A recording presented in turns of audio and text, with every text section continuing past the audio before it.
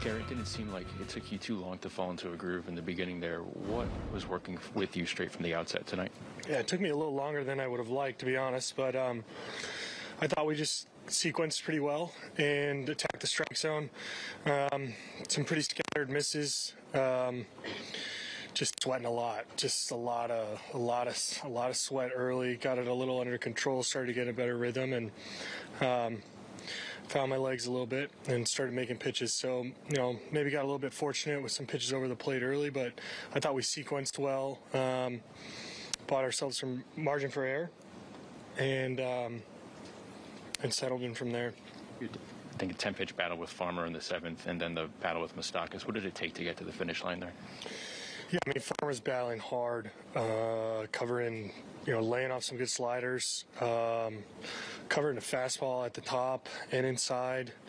Had to make a pitch there, get the ball down. Hopefully he reads breaking ball in the hand and takes it, which I think he did. And then with Moustakas, obviously covered a really good fastball in the first at-bat. Went to the slider the second at-bat, and then the third at-bat was able to get him off the fastball way just enough to get it by him. Just given how dominant Clay Holmes has been this season, how stunning was it watching the ninth inning unfold the way it did? Yeah, it's just he's picked us up so many times. It's just a bummer we couldn't pick him up tonight, to be honest. Wandy gave it a great effort, made his pitches.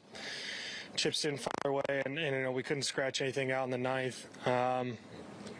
Again, like Clay saved our butt a lot. So sometimes these nights are going to happen. I think we're going to look for the next opportunity to pick them up. That's for sure. Did this feel like a game that it felt like you were in control and you were winning by bigger than you were? Like that, a lot of opportunities slipped away tonight to make this an easy game. I didn't think it was. I didn't have that mentality while I was out there, and I don't know what opportunities you were referencing, but I missed that. Then I had 2 instances, I think, where we had leadoff doubles, and those were pretty stressful innings. Just trying to stay on the attack and. Realize that we had got 3 to play with, and we don't want to be don't want to be too fine, but then you're balancing that between not letting a leadoff double kind of spiral into a rally. So to be honest, I didn't really have a good idea where it was going early, and then late with a little bit of pressure and not a huge lead. I was working all night. So Gerrit, that last at bat, could you not hear the pitch come? Could you put in your glove? Yeah, it was just a little I had a good read on the pitch, but I just wanted to make sure I was throwing it where he wanted to. So it was getting loud. Yeah. Wait, is there a button you can put the volume because you were pressing it? I did. I pressed it up to 20, and that made it a little better. And then, but I just wanted to make sure that that I was listening to the right side of the plate. Where he wanted to go, because I could hear the pitch, and then I was just waiting for the location. How surprised are you when games like this happen, when you guys are so used to winning?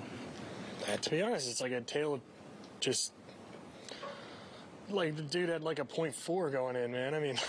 It's like I don't know what to tell you. You hope something like this doesn't happen, but logically, it's law of averages to a certain extent. Nobody's perfect, and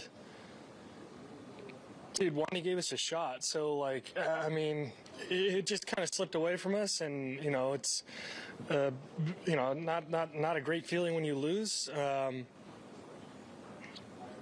But hey, we were in it to the last pitch, and like I said, I think everybody in here is looking forward to the next time not looking forward to the next time that we get to pick Clay up, but he's just saved our rear ends so many times, 5-out, 6-out saves, going through the meat of the order, coming in with traffic early in the year when he wasn't closing. It's just the